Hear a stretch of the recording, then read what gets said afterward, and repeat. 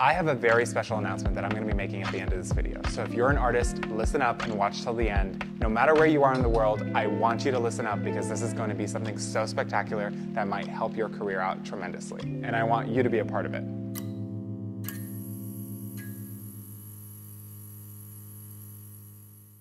Hey guys, welcome to episode 2 of the Bilal Rehman Studio and Gallery series. There has been so much progress since episode 1 and I cannot wait for you guys to see this stuff. We have officially ripped up the hideous fucking black floors that needed to go. They were all scratched and dented and they're officially gone and cleaned out and we are down to bare concrete. And so I love the look of concrete. The gray color is cool, but I feel like it's way too common. So I really wanted to do something different for the design of the gallery and take it and dye it. So here we had 4 different color options that I found. One of them is super black, the other one is a little bit of a lighter black, and then the other 2 are different shades of blue. If you know me, you know that one of my favorite colors is cobalt blue, and so the idea sparked when I saw the sample in the store to maybe go blue. But the more and more I think about it, I'm leaning more towards the black side, just because I feel like from a design standpoint, it makes way more sense to have a black foundation to lay product on and design around, as opposed to the blue, which is much more of a commitment and kind of limits what we can do. But I definitely need your help deciding because I'm kind of torn between the 2, because the blue is really cool also. Aside from the concrete being gone, we now have a feature wall behind the checkout desk. So the feature wall is completely going to be done in this fabulous piano black finish, and it's going to have lots of texture to it, and it's going to be a really big statement in the gallery. Right in the center of it is going to be a huge 85-inch TV that's going to play pictures of me, of course, fucking videos of me, like everything about me, the whole fucking way, because this is the Bilal Rehman gallery, and I know y'all want to see it. This is our checkout desk.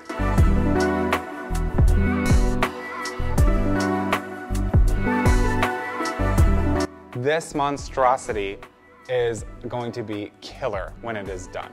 So our contractor actually made this from scratch and he did such a good job. Literally, you would have thought he was a carpenter. Obviously, it's a bit high right now, and so we're gonna drop it down just a little bit. After seeing people interact with it, I feel like it's a little bit too tall, but then this part itself will stay just because it's good and it creates the shape. But I really did not want a rectangular checkout desk. That was my one thing. If you walk into the gallery, I really wanted the checkout desk to be a statement. So we custom designed this kind of trapezoid looking desk that almost looks like a cut gem, and we're gonna cover it with something really special that we're gonna talk about in the next episode, but it's gonna create such a statement in front of this feature wall for sure. Coming into the secondary room of the gallery, okay. So remember in the last episode how I talked about doing a special paint color? Well, this is the special paint color. So this is actually a patented formulated color by Yves Klein that is exclusive to the paint company Resource. And basically they're the only ones in the world who can make this paint color because of how pigmented it is, and I'm obsessed. The only thing that I didn't realize was that this little can, this tiny can that covers nothing, costs $100. So it's gonna cost a lot of money to cover this room, so we may pivot into another space just because I felt like this room needed to evolve as the gallery and studio evolved, and committing to such an expensive paint color did not make any sense to me. Now moving on to this side of things. Last time you saw this was just a giant hole in the wall, but we now officially have the double doors. These double doors are going to lead into Bilal Rehman's studio. Not much has happened on this side of things just because we're focusing more on the gallery for now, but this space needs a total facelift. As you can tell, the shitty ass lighting is not up to my standards. If you didn't see the TikTok on layers of lighting, then what the fuck have you been doing with your time? Because this is a no-go. But we're gonna take all these lights out, we're gonna put in a whole bunch of can lights and spotlights and really make this space way more vibrant so that it matches the aesthetic of the gallery.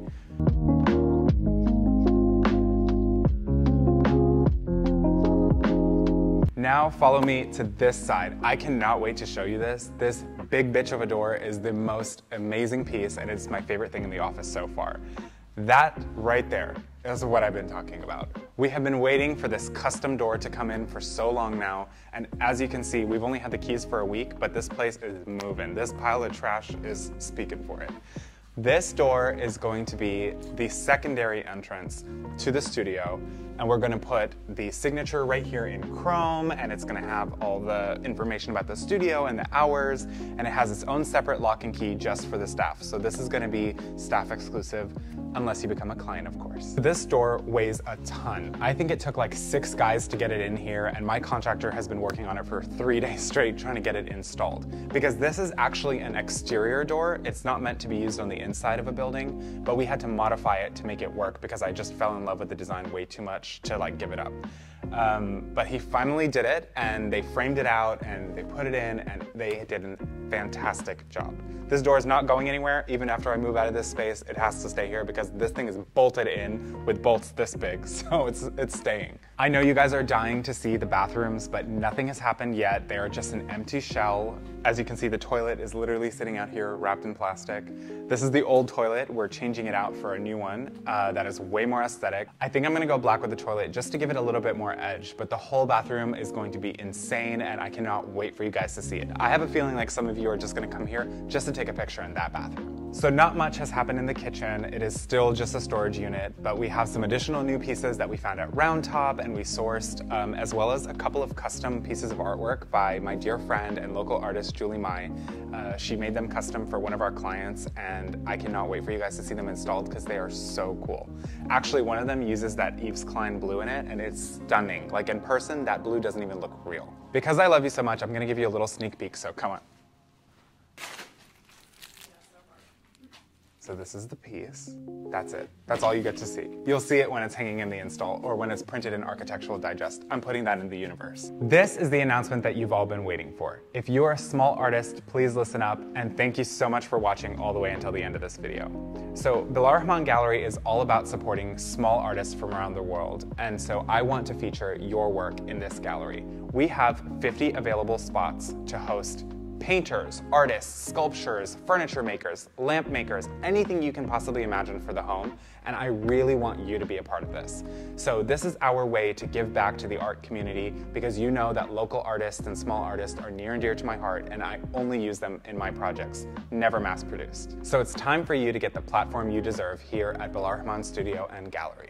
All the details on how to apply are down below, and I personally will be reviewing every single submission along with my team to make sure that we get the best of the best for the gallery. The concept of the gallery is to make sure that the inventory is constantly rotating. So we're doing it in 6-month segments. So you may get into the gallery for 6 months, and then after 6 months, somebody else comes in. But this is a way where we can ensure that people are always constantly getting new opportunities, and we're giving a platform to each and every one of you as best as we can. In addition to being in the physical gallery, we're also going to be putting all of your pieces on bilalrehmangallery.com so people worldwide can shop your pieces and give you as much exposure as possible, as well as your pieces being featured on my social media and in Bilal Rehman Studios projects.